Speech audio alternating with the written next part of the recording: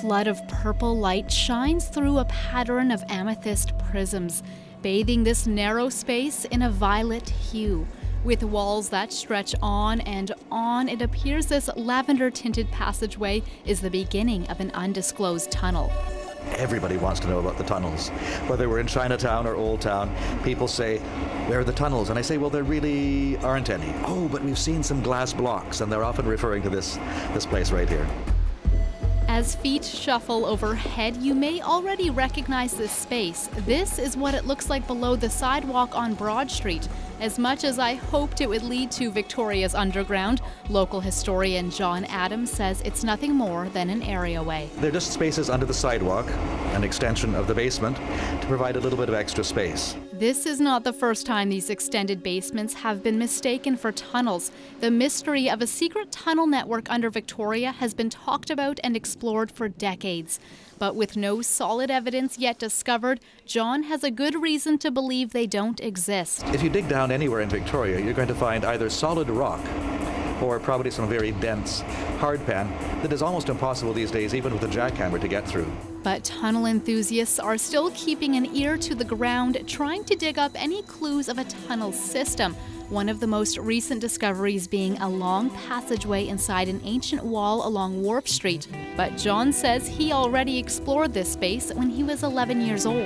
There's a big yellow brick archway here, but inside where the red brick is, had nothing. It was just open. And so, of course, we imagined that this was the entrance to a secret tunnel, and we thought we would probably emerge somewhere in Chinatown, and we clambered in. However, it was quite clear, to our disappointment, that it didn't go anywhere and never had. In fact, it's just another areaway, this time belonging to the old Hudson's Bay Company warehouse. I always ask, though, if anyone knows really where they are, let me know, because I really don't want to be the last in the city to know. Now, John Adams isn't convinced there's a secret underground tunnel system here in Victoria, but he does admit there are some tunnels. They weren't used for smuggling, but more for utility purposes, and one of them happens to be here at the Empress.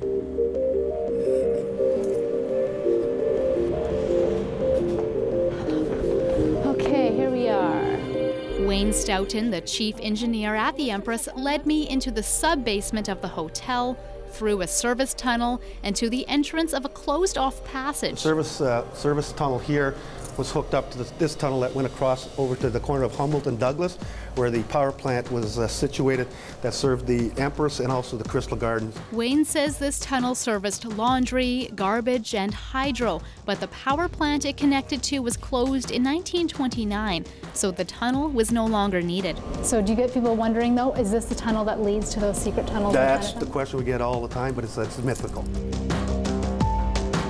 So we may not have found a secret tunnel on today's trek, but the mystery surrounding Victoria tunnels still has traction. It just might take a deeper look. Under the city of Victoria, I'm Jen Muranetz.